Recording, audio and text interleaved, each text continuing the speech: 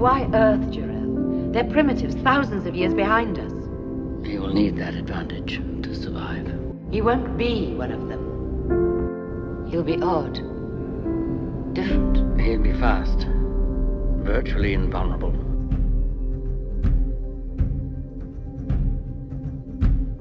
When you first came to us, we thought that people would come and take you away because when they found out, you know, the things you could do, and it worried us a lot.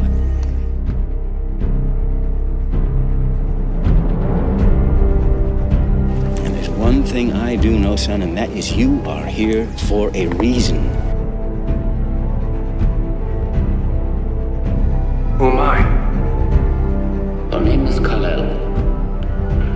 You are the only survivor of the planet Krypton. Even though you've been raised as a human being, you are not one of them. You have great powers, only some of which you have as yet discovered. Lois Lane, say hello to Clark Kent. Fortune 1 P. Any more at home like you?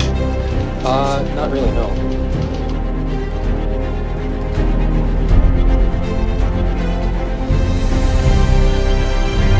Excuse me. That's a bad outfit!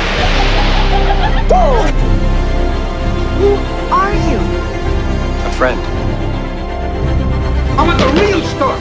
I want the inside dope on this guy. Who is he? Mike, what's his name? What's he got hidden under that cape of his? Batteries? Why did he show up? I swear, fly in. With a big red cape and bright red boots as well.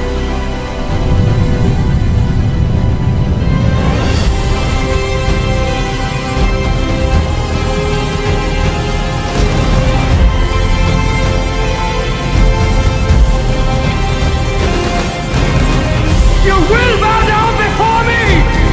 First you, and then one day, your ass!